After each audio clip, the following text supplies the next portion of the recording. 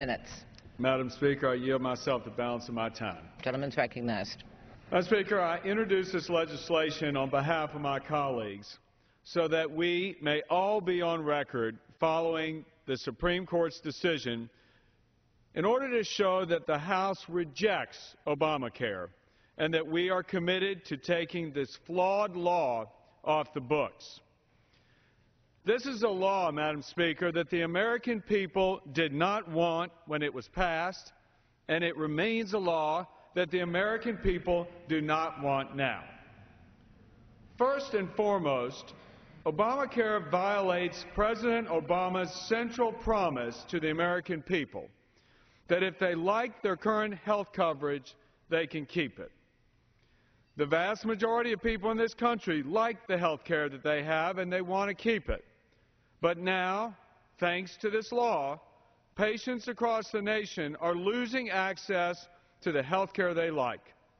Millions stand to lose health care coverage from their employers because Obamacare is driving up costs and effectively forcing employers to drop health care coverage. Beyond that, Obamacare takes away from patients the ability to make their own decisions and individual choices.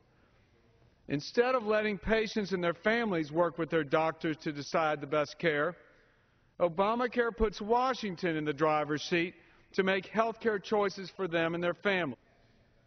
Taking away choice, driving up costs, and making health care dramatically more expensive is not the prescription that Americans ask for.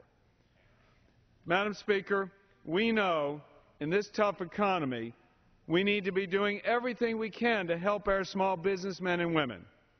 They are struggling because of uncertainty and facing the prospects of one of the largest tax hikes in history.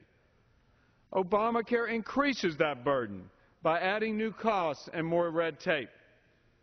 The new harsh reality is that creating new jobs and bringing on new employees may just be too expensive and too burdensome if this law is left to stand. The President said throughout the health care debate, as did former Speaker Pelosi and my colleagues on the other side of the aisle, that this health care law was not a tax. Well, we now know that the Supreme Court has spoken. It is a tax. Madam Speaker, it's time to stop all the broken promises and get back to the kind of health care people in this country want.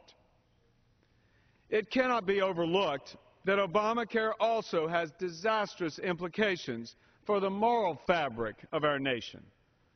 Despite the claims to the contrary, this law actually paves the way for federal funding of abortion, violating many in this country's individuals' religious, ethical, and moral beliefs.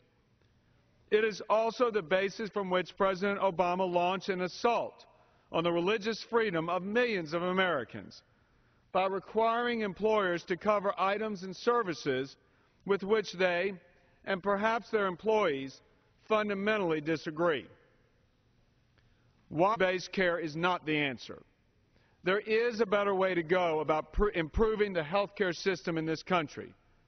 The American people want patient-centered care that allows them to make the very personal decisions about health care with their families and their doctors. They want to keep the care they like. They want to see costs come down. And they want health care to be more accessible. That is the kind of health care we on the Republican side of the aisle support, and frankly, the type of care that the vast majority of the American people support. Madam Speaker, we have said since day one that we must fully repeal this law. Today, we can start over, and we can tell the American people we are on your side, that we care about your health care. We want quality care and affordable costs. We listened, and we've acted. I yield back. Gentleman yields back.